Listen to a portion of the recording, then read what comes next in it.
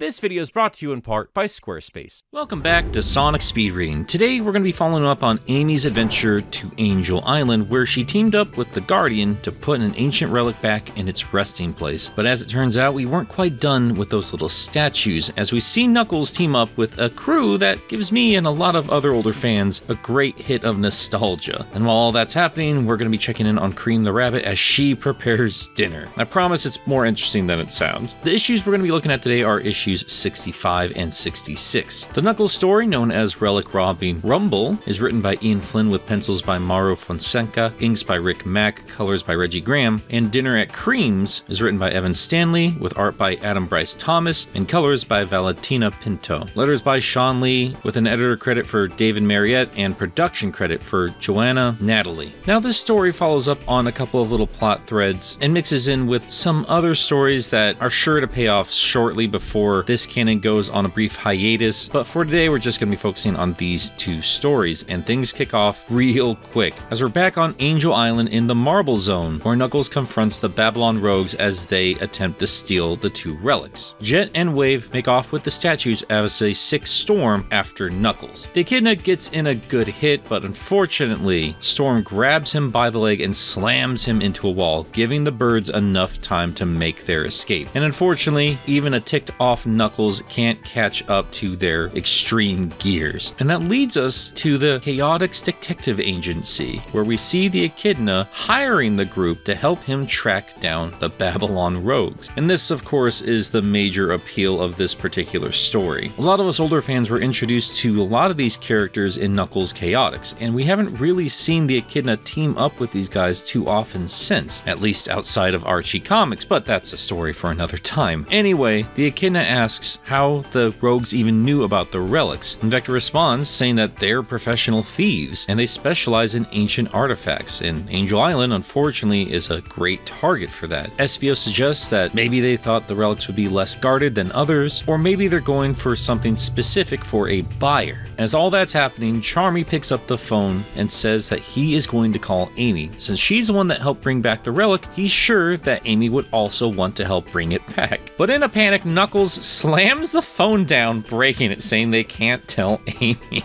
Maintaining his pride is far too important. Espio calls him out on it, but Knuckles doesn't deny it. It's a cute little scene. And Vector is ready to just get a roll on with this investigation, as he says they never turn down work that pays, and he wants to close this case in record time, as the comic focuses up on his schedule showing Dinner at Vanilla's. It's adorable. The comic then shifts his focus over to Egg Base Delta, where we see Knuckles and the Chaotix wrecking shop, trying to get the attention of Dr. Eggman. And quickly, they get exactly that, asking what they're even doing. They've already ruined his recent plans. He hasn't had the time to start up a new scheme. Knuckles furiously blames him for the stolen relics, but Eggman has no idea what he's talking about, and Knuckles responds that Vector figured out that Eggy hired the Babylon Rogues to steal them back. And I enjoy this little tidbit here. This shows you how Eggman perceives characters we don't normally see him interact with. His monitor flies over to Vector saying, "Out of all these buffoons, I thought you were supposed to be the smart one." Vector nervously pulls at his chain, saying, "Look, we're on a tight deadline and usually Eggy's at fault." And Eggman just says with an exasperated sigh that he takes whatever he wants whenever he wants. He doesn't keep track of everything he grabs during his conquests. He has his robots catalog everything. Knuckles says that the relic was found in the Imperial City and that he knows that Eggman took it. Eggman doesn't deny it, but he asks why would he bother to hire the Babylon Rogues when he could just send robots. He asks if the relic had any special value, any arcane or mystic powers, and Knuckles, looking a little embarrassed, says it had historic and sentimental value. And the annoyed Eggman just says he doesn't know or care about it, now just get out. I love how embarrassed all of them look, with Knuckles saying, "We made a mistake, at least I'm strong enough to admit it." It's a very cute scene and kind of sets the tone for the rest of the story here. This is almost just a game to these characters. I love that Eggman can go off and attempt to take over the world, but the moment the heroes come in and wreck his stuff unexpectedly, he takes offense to it. The dude is always up to nasty stuff. The world is better off without his robots, but the heroes just leave embarrassed. We then find them back in Seaside City enjoying some dessert, or at least Knuckles is. Some cute little grape flavored thing. We see some interesting background characters there. One of them kind of looks like Styx. I'm sure this is another anime reference I'm not getting. I know they put those in all the time. Anyway, Vector and Knuckles begin to discuss other suspects, and Vector suggests Clutch, who Knuckles doesn't know. Once again, going to show how little we've actually seen the echidna in this series. And not to be too spoilery here, but Clutch will be important for the overall bigger story. But just then we have Charmy interrupting the pair, making a sloppy landing and sending their table flying. Love the little visual of Vector sipping an espresso out of that little cup. Very cute. Espio then appears out of nowhere, scaring the crap out of Vector. Just a bunch of cute interactions all around. Espio says that they've learned where the Babylon Rogues will be making their handoff of the goods. And Charmy, looking very proud of himself, says that he heard some sketchy looking guys gossiping and pointed out to Espio, to which the lizard responds saying, yeah, it was all very convenient. But as Knuckles points out, it's the only lead they have, so he has to follow it. Soon we find ourselves in front of some docks with the Babylon Rogues, where we see Wave and Jet bickering with one another, while Storm is busy playing with the two relics, naming them Stevie and Nigel, which is precious and is now officially their names forever. Jet snaps at him, telling him not to play with the relics, and when Wave looks at him, asking if he's showing a bit of cultural sensitivity, giving him a chance to show a good side of him for a change, he just says he doesn't want them busted and devalued before he can sell them off. But if they were Babylonian, that'd be a different story. He wouldn't bust up anything from his ancestors' history. The view changes to an alley where we see Knuckles, Espio, Vector, and Charmy all waiting in the dark, preparing to attack the birds. And that is where part 1 ends. From here, the comic moves over to the kitchen of Vanilla and Cream. And I know that's quite the shift. Normally, I would just cover one story at a time and not mix them up, but I promise they merge in together nicely, so we might as well do them in the order the comic gives us. Anyway, we see the little family, including Cream, Vanilla, Gemerald, and the two chows, Cheese and Chocolate, all preparing for a dinner party. Chocolate is making some trouble eating everything he can get his little mitts on. Meanwhile, Vanilla notices that they're all out of butter. She's not able to finish their sauce without said butter, so she is off to the store to grab some more. Gemerald asks if he can go and take care of this mission for them, but Vanilla's not worried about it. She's going to head off to the store herself, should only take a minute, and she tells Cream to keep an eye on the stove and not to forget about the roast. Then, like a Disney princess, she carries on down the road with some birds flying around her. But in the bushes, we see Rough and Tumble. Apparently, they've been waiting for Vanilla to leave her little cottage so they can go and rob it. They've hit some tough times as of recently, and yeah, if we go back to anything we've seen prior to this point in the story, every single time they show up, they get their asses handed to them. So now they've come to this, breaking and entering. Meanwhile, in the kitchen, we see Cream carefully looking over everything on the stove, and I'm honestly quite surprised they left a little girl with so many things on fire, but whatever. She's determined to make sure everything goes perfectly. And as Gemerald points out, perfection is an unrealistic goal, but he has observed her performance through many adventures, and she has already proven worthy of this responsibility. Cream appreciates that little boost in confidence and asks the robot to set the dining room table, but as he enters it, he comes across the two skunks. And of course, a fight immediately breaks out. Cream hears a noise in the other room and is just about to check on what's happening, but doesn't want anything to burn, so she sends Chocolate out to check instead. The little Chow comes across the fight between the robot and the two skunks and rushes back into the kitchen in a panic. But the skunks hear all the commotion and they head over to the kitchen, where they come across Cream with intent to take her hostage. But in the commotion, dishes begin to spill and a fire bursts on the oven top. And that is where part 1 ends for this story. Let's move on to issue 66 and back to Knuckles and the Chaotix. Our heroes leap out from the alleyway to take on the Babylon Rogues a second time. In a panic, Jet tells his team to scatter, split up the loot, and have Storm hold them off. The giant bird and Knuckles continue their fight they left off on Angel Island, while Charmy immediately grabs the relic from Jet. But after Jet says that he won't let that brat steal from him, Charmy immediately returns it because stealing is bad. But Espio latches on to the bottom half of Jet's extreme gear, and the two go spinning out into the water. Meanwhile, Wave, who is closer to the water, is followed closely behind by Vector, and it's rare we see him act like an actual crocodile. It's cool seeing him move so quickly through the water and then bite onto her extreme gear. As they go flying off, we turn our attention back to Storm and Knuckles as they continue their fight. And it looks like Storm once again has the upper hand here, saying that in the air or on the ground, it doesn't matter, Knuckles can't beat him. So the echidna responds with a smirk, then how about in the water? And then launches towards the dock below, sending them both into the water, taking out the giant bird. And with that, Knuckles tells the Chaotix to wrap it up, and it just reminds me of the Archie days and just warms my heart. And we see Wave Eve surrenders so Vector doesn't do any more damage to her board, and a waterlogged Jet hands over his relic to Charmy, who politely asks for it this time. And with that, the Babylon rogues are defeated. Once everyone's back on land, Vector asks who hired them to steal the relics. And when Jet refuses to give them answers, Vector threatens to steal their boards. Jet just tells them that the guy never used a name, just called and then paid them, and that's all there is to it. But before they can continue on pressing questions, Knuckles says he's done with it. He got his relics back, and that's all he cares about. Storm threatens another fight, and Knuckles is about to trade fists with him one more time, but the two groups are quite done with all the shenanigans for the day. So yeah, while they should turn in the rogues to some sort of authorities, Knuckles got what he wanted, so they part ways. And Vector asks Knuckles if he is going to pay them for all their work, and once again,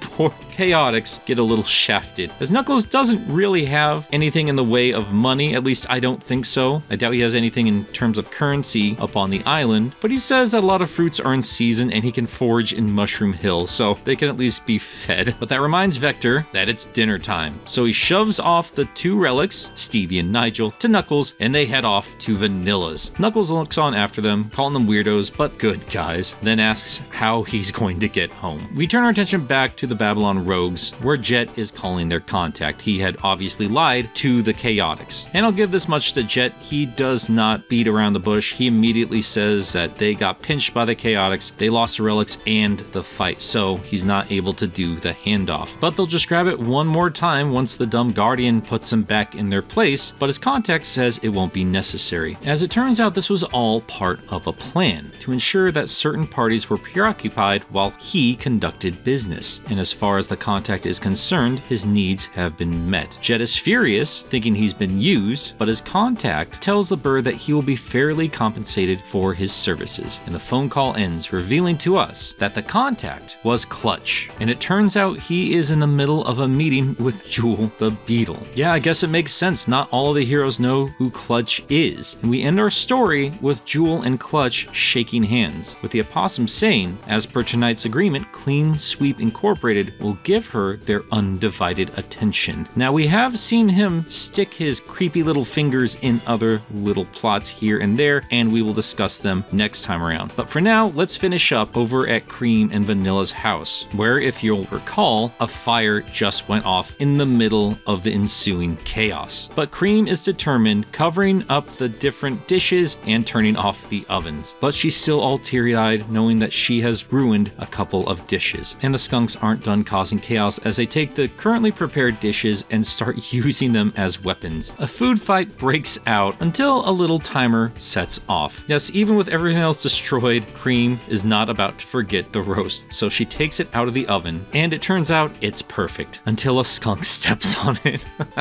And that just completely halts all the action. Everyone just pauses in shock, and then Cream breaks down in tears. And you can tell the skunks actually feel a bit bad about this. The fights stop completely, and General does his best to console the sad Cream. And just then, Vanilla returns to her house and looks upon the chaos, and a dark aura emanates from the Mama Bunny. Vanilla says, "Cream dear, I seem to have missed a few things." And the crying baby bunny points to the two skunks, who look utterly terrified. And Vanilla, barely holding back an unbridled motherly fury, asks the two skunks if it's okay to break into other people's homes, to ruin other people's hard work, and to attack children. They fall to their knees, begging for forgiveness. And just as Vanilla is about to unleash some sort of fury, the Chaotix arrive as well, looking on in shock and horror at the two skunks, telling Vanilla to stand back as they are trouble, but she says it's quite alright. She thinks they've learned their lesson, and they say no more crime from them today, honest. So the Chaotix relax. They've already had a full day of busting baddies, and then Vanilla turns her attention towards her upset daughter, feeling disappointed that she couldn't follow any of the instructions her mom left for her. But Vanilla tells her that she was very brave, and she did her best, and that's always worth being proud of. But with dinner ruined, they have to come up with a second idea for food. So they just order some Chinese, with Vanilla, Cream, the two Chow, General, the Chaotix, and even the two skunks all around the dinner table, with Vanilla saying it's not perfect, but sometimes that's better. I love love that she's feeding Vector a little pot sticker. Oh, it's precious. So yeah, there you go. Not very high stakes in either story. This was all very, very cute, but it was certainly nice to spend some more time with all of these other characters and without Sonic in sight whatsoever. If I remember correctly, it used to be a rule that Sonic always had to appear on a cover for the Archie series, but he's not on the cover for 65 or 66, and he doesn't appear once. Man, it was cute to see Vector crushing on Vanilla some more, and the home life of the rabbits and the robots always really cute. And at least for me, it was just nice to see Knuckles with the Chaotix. They were always a crew to me growing up thanks to the game and thanks to the Archie series, where they were treated as Knuckles freedom fighters for Angel Island. And yeah, we're still missing Mighty, and I hope they change that sooner rather than later, but even for a brief team up, this warmed my heart. This was really nice to see. And I can tell that these guys also miss that combined crew as well. We now have the Tails 2 fully confirming that Knuckles Chaotix is a part of the main game canon, and we even saw a hint at Classic Vector in that Amy special a couple months ago. I'm hoping this is hinting at indications of the return of the classic Chaotix. Honestly, I wouldn't be surprised if they did make their appearance in Knuckles' anniversary special showing up in 2024. These little hints are either indicating that is on the cards for the future, or they're really trying to push for that from Sonic Team, and hopefully they'll be allowed to play with those characters a little more often. We did recently see Mighty again, and hey, I would love to see the classic Chaotix interpreted in this universe. But for now, if this is all we have, I'm pretty happy with it. This was a fun little story, or set of stories, and with Clutch it looks like they're building to something a bit bigger. But we'll touch more on that next time. Before we wrap up for today, I want to take a moment to talk about today's sponsor, Squarespace. Jumping online and building up your own brand was always an intimidating thing for me, but Squarespace makes that a streamlined, fast, and easy process, all while making you look good thanks to their Fluid Engine, a next-generation website design tool that lets you tweak any of their many templates with easy-to-use drag-and-drop tools. And I don't need to tell you how useful websites can be, whether you want to build up a portfolio of your work, an art gallery,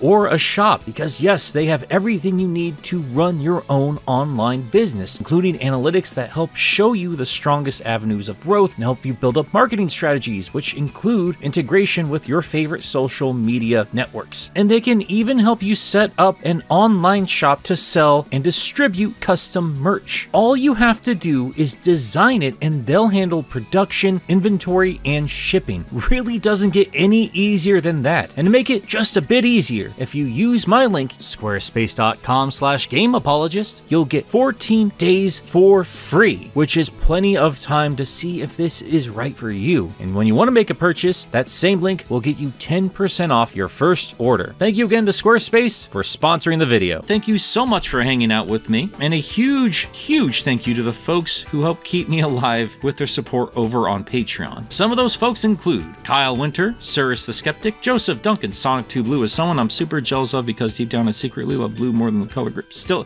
gross to say. I can't keep saying. No way. Not portraying green like that. John, Josh Strider, Casey Chaotix, Hatsworth, Tiny Jericho, Ginger Bob, Jack of All Spades, Tristan Trapp, Meekers, Dun, Quote, Resident Fanboy, Miles the Prower, Singer J199, Sam Webster, Fish Flop, Lucas Lipker, The Bad Pal, Jonathan Dobbs, Chad, Super Hyper Mecha SP Mark II, Cecil the Glade, Dark Neon, Stefan Platonica, 3 Monic, Ty Cyan, Graham J. Hall, Lenny X, Wayne is Boss, Lederick, Hold Your Head Up High Even Through the Darkest Night, Jimmy Duke STR, The Lumberjack Trash Baphomet, Autumn from Twitter.com, Enerjack 5, Spades the Nocturne, Ken K of Warheads, Ven 101, Paxton Bisbee, Sindarin 7, Dagcrons, Twilord, Spider-Man 2 is still a week away, I'm never updating my name, oh wait, never mind, Paisley, Eric Delgado, Sayonara Robocop, Crimson Rose, Nix the Kobold, Sonic PAJ, Municent, Roxas the Cat, Godzilla Makuta of Salt, His Power is Like a Scam, Alexander Watson, Neil Gampa, Conan Kudo, The Lex, the most powerful ship in the 2 universes, Native Nerd 27, Kaido Prower, Swift Cannon, Spearman, Omega Man 21, Penn Adelaide, Jamie Torres Jr., The Phantomist, Silver Stars, Daza S, the world's most unironic 8.5 tail stand, one more Sonic Robot, SP is currently undergoing an identity crisis, so he created Evil Clone SP, MT Mecha, Yasai, Gob, Charles the Green Dragon, Botan, here to remind everyone that manatees are awesome. Alright guys, thank you so much, and thank you for joining me for this really tiny little and Knuckles November marathon. We're gonna wrap things up a little later than usual, I apologize, but I'll be back soon to talk a little bit more about Metal Knuckles. Until then, toot toot, Sonic Warriors!